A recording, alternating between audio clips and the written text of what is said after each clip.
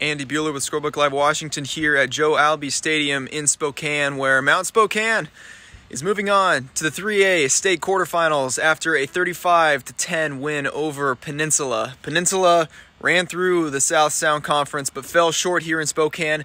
Thanks to 300-plus yards, 3 touchdowns from Mount Spokane. GSL Offensive Player of the Year, Cannon Katzer, he could not be stopped tonight.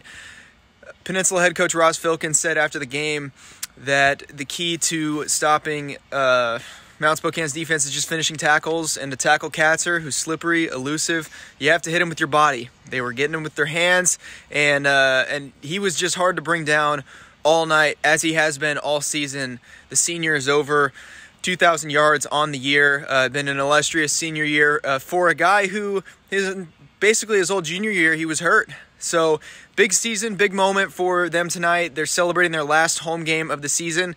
They'll head next week to Seattle Friday or Saturday and face top seed O'Day. So Mount Spokane's got its work cut out for itself, but after the last 2 years in which they lost in this very stage in the first round of the playoffs on the road in heartbreaking fashion, it certainly felt for them tonight good to get a convincing win.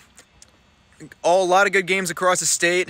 Scorebooklive.com/Washington is going to be your HQ for all of it.